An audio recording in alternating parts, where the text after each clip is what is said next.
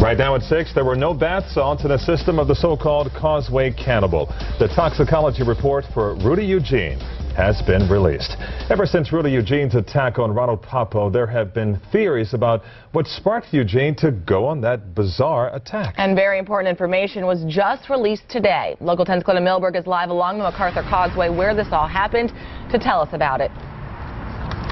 Jen, Calvin, actually we learned very significant developments, at least two significant developments. The first is which there was only traces marijuana in Rudy Eugene's system. That's the only drug, according to the toxicology results released by the medical examiner.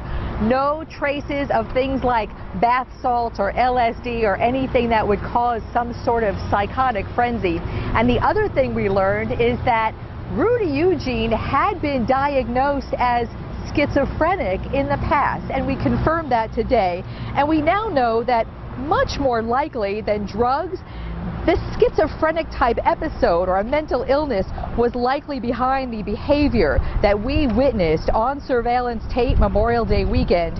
You may have seen this. Rudy Eugene in a psychotic frenzy, a ravaging attack, chewed off much of the face of a homeless man named Ronald Papo, who I might tell you is now recovering very well. And in the days after, Rudy Eugene's parents that we talked to and the family acknowledged that Rudy Eugene did smoke marijuana, but they insisted even then that he never did any sort of other drugs. And they told us then he was never treated for mental illness.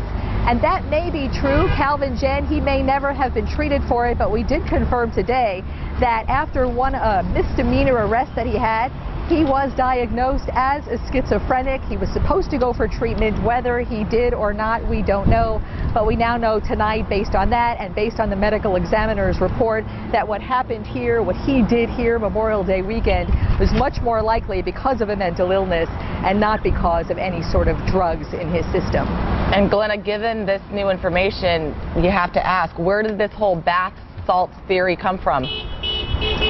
Well, I might say that Local 10 never reported on any bath salts theory, but I know so many places have. It's even nationally in the cable talk shows and locally people were talking about bath salts. I think when you have sort of this absolute horrific behavior and frenzied attack and people are looking for what to blame it on, in the absence of information and in the void, people start to speculate, and that was one such speculation. Tonight we know that that was not the case. Glenna Milberg live for us. Glenna, thanks a lot.